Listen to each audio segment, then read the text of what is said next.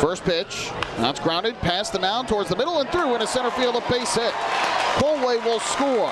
Pantoja will score. On to third is Cole Kaler. It's a 2-run single up the middle for Nick Heath, and the Ducks have closed to within 6-3. First pitch, runner goes. Pitch is taken low. The throw down to second base, not in time, and it goes into center field. Kaler will come in to score. Heath will go to third. A stolen base and a throwing error, and it's a 6-4 ball game. Bremer's pitch.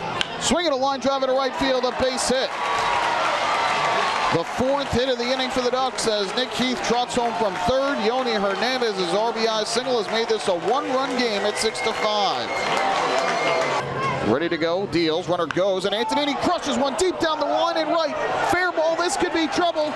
It is fair, and you can't forget it. Aaron Antonini clears the wall and right for a go-ahead 2-run home run in the bottom of the 7th inning. His 14th home run of the year has given the Ducks a 7-6 lead.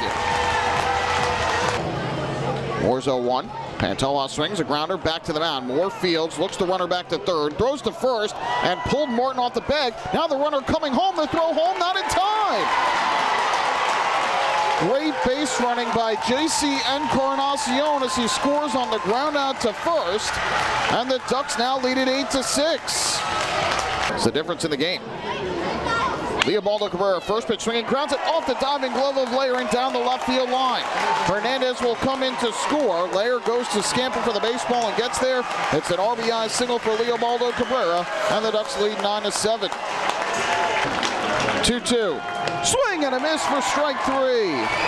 Save number 11 on the year for Ramon Santos, and the Long Island Ducks earn their largest come-from-behind win of the season as they turn a 5-run deficit into a 2-run series opening win over the Lancaster Stormers.